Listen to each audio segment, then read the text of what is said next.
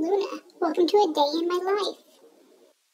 First I unboxed this new toy. It tasted pretty good.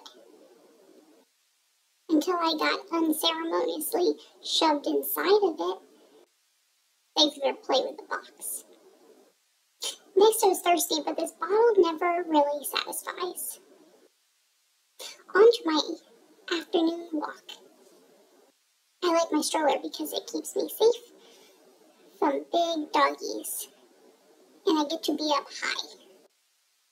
We stopped so I could wrestle with Daddy and taste all the snack options at the park.